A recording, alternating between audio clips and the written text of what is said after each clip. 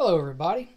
So today what I want to do is go over my secondary heat source, and this is my backup. I also use it when the temperature gets into the teens to give the heat pump a little bit of a break so it's not running constantly. This particular heat pump is getting older and we're trying not to replace it as of yet. And that's one thing with the requirement for us to have when we purchase another home, is that we're either going to have a fireplace that works off of natural gas, or we're going to have a wood burning fireplace, or we're going to get one that is suitable to put a potbelly stove in, or the old-fashioned wood stove. We called them potbelly stoves back in when I was a kid growing up in the mountains. That's what we used for heat. So one of the things I've done is I went through and cleaned the unit up. It's a radiating heat it radiates heat all the way around, so you don't want to put it near any furniture. I try to keep about 3 feet away from everything. But I went through and cleaned cobwebs up.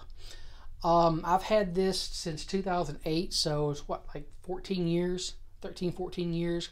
I've cleaned the wick, or trimmed the wick a couple of times, and the manual tells you how to take it apart so that you can do that. I've never had to replace it, so that's a good thing.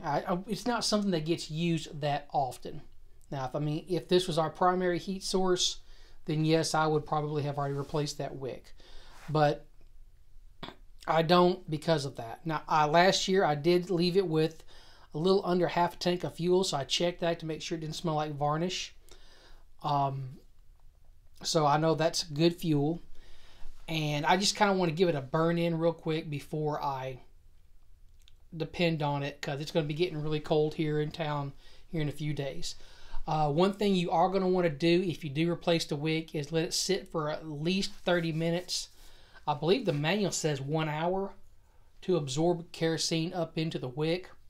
That way it's not just burning and burning the wick away. So you might want to make sure you read your instructions on that. If you could give it an entire day, that wouldn't hurt, but that's not required. So on this particular model, it does have a bump sensor. So if I knock into it, it goes out.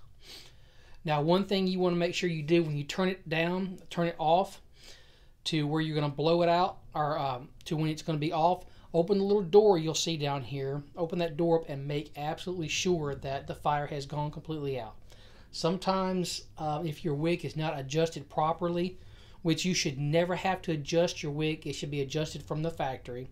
But if it isn't adjusted properly, it may stay lit in one small spot.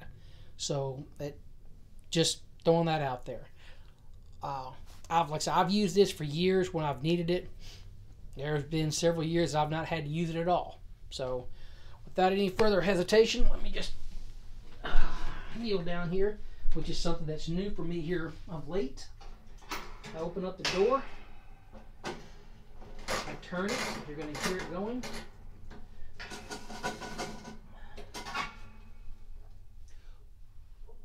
And the batteries may not be strong enough from last year. So let me run grab, which I didn't, and I should have. Let me run grab a lighter.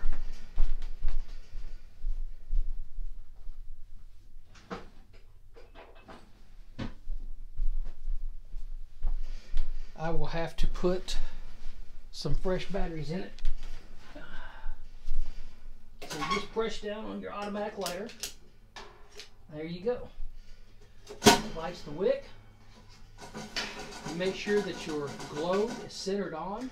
And I always turn mine all the way down to start.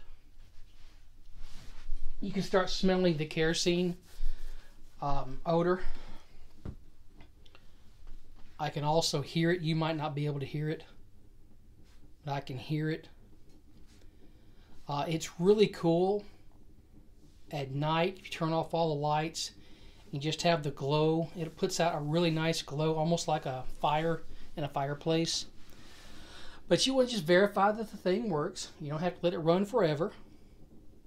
And I'm sitting here looking at it. I can see the fire. Yeah, it's looking good. I just want to make sure that globe starts glowing red. That's all I'm looking for. Now, This model is safe for inside the home, and I would always recommend that you use a carbon monoxide detector. Have those in various parts of your house. This particular model is safe for indoor use. Make sure that whatever you use, if you're going to burn some type of fuel like this, that it is safe and it is clean. That's why I go through and clean everything up. I just take the grates and stuff off here, pull the covers off, just kind of wipe everything down. So I'm sure you can see the fire in it now. Let's turn this light off. Let me turn this other light off. There. What do you think? What you're looking for is a good clean burn across it. You want it to be even. You don't want to have any spots that are not lit. And as it burns, what's going to happen is that sound that you're hearing now, that like a whopping sound, that will go away. And that's another reason why you want to let it burn. But the fact that the wife and I have such a small house, this heats the entire house with ease, and we typically only run it on low. So I don't turn it all the way up. So you see how that noise has gone away? You see how it's got a nice even burn on it. So let me turn the lights back on. That's exactly what I'm expecting to hear. Just a real fast pop. So eventually that's going to completely go away as the thing heats up, and the globe is going to start glowing a real nice red. So this particular model, and I can't say all of them, but this one is recommending you only run K1 kerosene. If I'm not mistaken, the K1 and the K2, the difference is one's yellow, or excuse me, no, it's diesel fuel, never mind. I was going to say something totally different. K1 kerosene is what you find at most of your places that actually sell it. There's not very many places that sell this anymore. Used to, you could find it at your Mapcos, but they don't even have them anymore, even though they still have the signs out, which makes no sense. But anyhow, I hope you guys got something out of this video. Go ahead and check out your secondary heat source before you need it and make sure that everything's working. My third source, which I've already shown you a video on, is a little Mr. Buddy heater. Runs off two 1-pound propane cylinders.